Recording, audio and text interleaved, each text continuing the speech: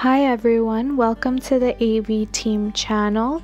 Today we're taking you on a new adventure which you hopefully will enjoy. In today's episode, we are going to Limehouse Conservation Area, which is approximately 80 kilometers of cycling in total. This means 40 kilometers there and 40 kilometers back. As you can see in this Google image, it should take us about 2.5 hours to reach there. Today we're going to Limehouse Conservation Area, which used to be an industry that was later converted again to a forest. So this conservation area is now having hiking and rock climbing opportunities. But back in the 19th century, this was an industrial location for smelting limestone. For those of limestone is a common sedimentary rock that is found across many provinces and territories across Canada. So the limestone is smelted in kilns. You can imagine these as very big ovens that reach extremely high temperatures. This mixture gets mixed together with sand and water to form lime mortar. That's the stuff that's commonly used in construction material, especially in foundation work. This type of technique was actually first invented by ancient Egyptians about 6,000 years ago, and then afterwards its usage spread around the world. Other usages for limestone includes usage in paper and pulp production, for water treatment, and also in the mining industry.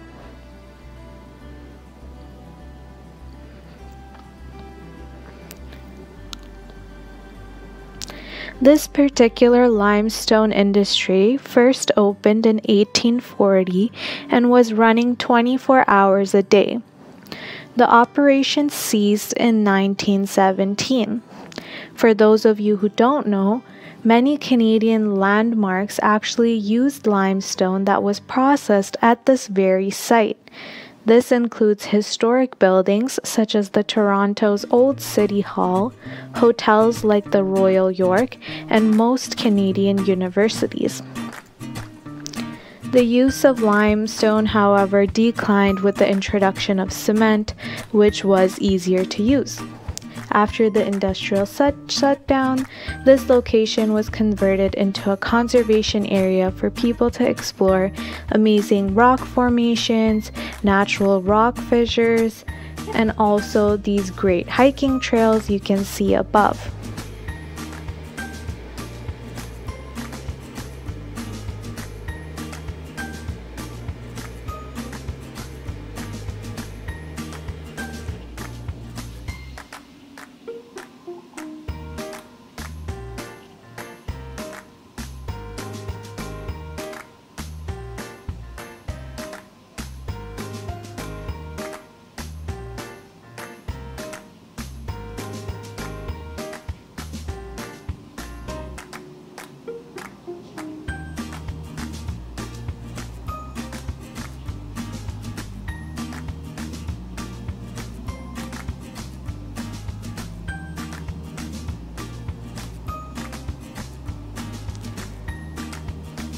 These are natural rock fissures, which also have ladders placed along them to allow one to go down and explore further and get the views from the bottom.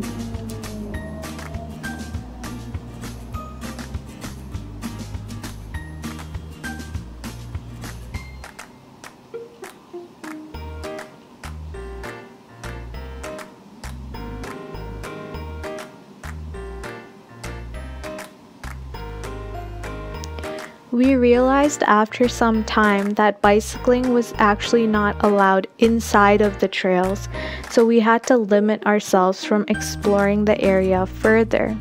However, we decided that we'll definitely come back one day only for hiking purposes and exploring this amazing area.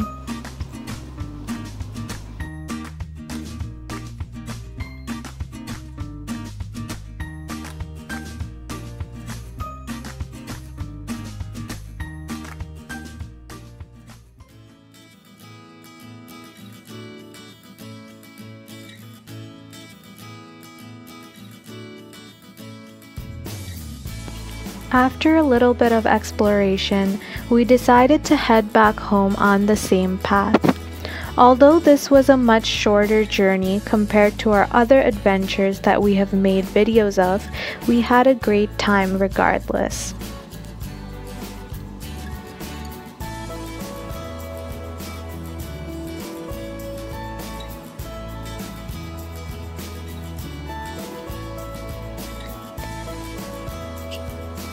Today's team comprised of Vilas and Shekhar. Thank you for watching. As always, your comments, questions, concerns, or compliments are always welcome. Thank you for your time.